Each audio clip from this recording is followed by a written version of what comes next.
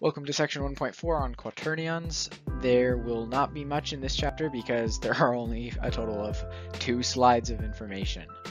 So basically we're just going to review what they are and that's it.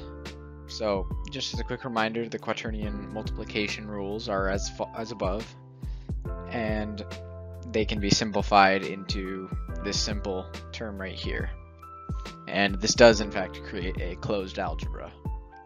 And then also there's the double-sided transformation law, which is how you basically rotate a pure quaternion.